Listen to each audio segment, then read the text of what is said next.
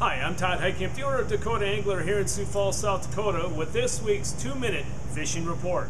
Well, the story of the summer continues this past week, and that has to do with the weather. The weather's been less than ideal, to say the least, here in eastern South Dakota, but guys that have gone out have had reasonable success.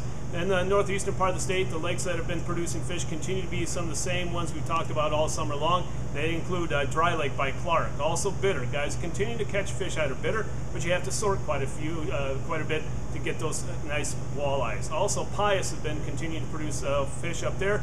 Enemy Swim, Opitz, Goose, and then also Reed, which is just southwest of the town of Bradley, has been producing some really nice walleyes in that location. Also in the southeastern part of the state, Dry Lake continues to do really well out there. It's amazing how many walleyes have been brought out of that lake this past year.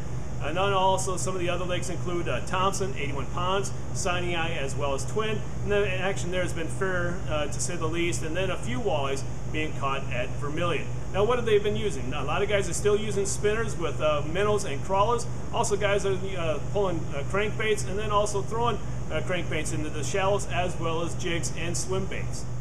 Well, one positive thing about the cooler weather, it has really dropped the water temperatures around the area, and that has kind of turned on the perch bite in many locations. Guys are coming away with some nice perch at Big Stone. Pius really doing well for perch up there. And remember, you have to have the tribal license up there to fish Pius. Also Bitter, Thompson, Sinai, all doing fairly well for perch. And then also Twin and 81 Ponds. What have they been using? A lot of waxworms, also maggots, and then also small minnows have been the bait to use. And then also crappies. Guys have continued to do well for crappies at Thompson, also at Reeds and Pickerel. What have they been using? Mainly small minnows, also a few waxworms occasionally, and then any type of small jig.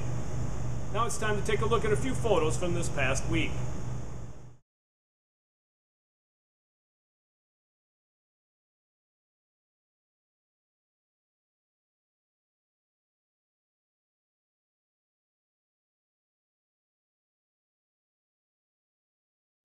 And remember, folks, if you'd like your photo included in next week's version of the 2-minute fishing report, please send it to me. Send it to todd@dakotaangler.com or post it to our Facebook wall. And if I use your photo, your name will be entered into the monthly drawing for a $25 gift certificate.